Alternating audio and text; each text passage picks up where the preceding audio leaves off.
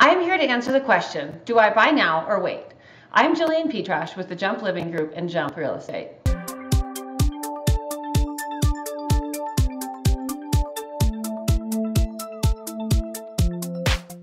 With interest rates already rising and the word on the street being that they will rise a bit more this year, the question is coming up, is it better to buy now and save a little more money and hope the market cools down? Interest rates in 2021 were in the 2s, and this year they are already inching up into the 4s. I had a client last week be quoted 4.5% on a 30-year fixed loan. On a $700,000 house, that means your payment's going to be about $600 higher. And when you're considering that the price of the home is probably 15% higher than it was last year, that can be intimidating. People are wondering, is the bubble going to pop? Is the market going to cool off? Can I get a better deal in a few months?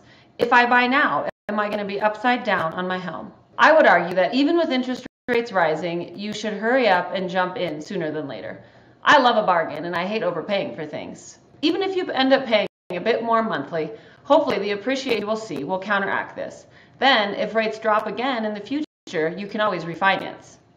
With the lack of inventory that we currently have, I don't see prices dropping, even if demand slows down a little bit from people being priced out of the market. I did read an article this morning saying that 10% of buyers have already been priced out of the market in the last 2 weeks due to an increase in interest rates. Another thing I'm seeing is that people that are wanting to move and buy a new house are choosing to keep the current home that they have. The rental market is so strong, and most homeowners are locked in with such low interest rates that there's no motivation to sell. I think on a micro level, this is contributing to the lack of inventory, and I don't see this changing anytime soon either. If you are on the fence about buying right now or waiting until later when maybe you'll have a 20% down payment, I would argue it's better to buy now. With the rate of appreciation, I don't think you can save enough money to make up for the time you'll spend out of the market.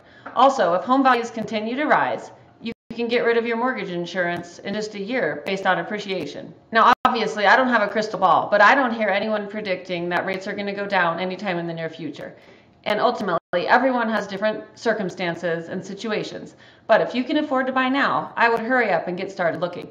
The market is still quite competitive, so you might end up putting offers on multiple homes before you end up where you're supposed to be. Also, if you are one of the few thinking to sell, I would say it's worth hurrying up and doing that in hopes that you can take advantage of only 10% of the people being priced out of the market. The longer you wait, the more people are going to be priced out of the market due to the rising interest rates. So if you're thinking about buying or selling, and I would love to chat with you and discuss your situation, give me a call.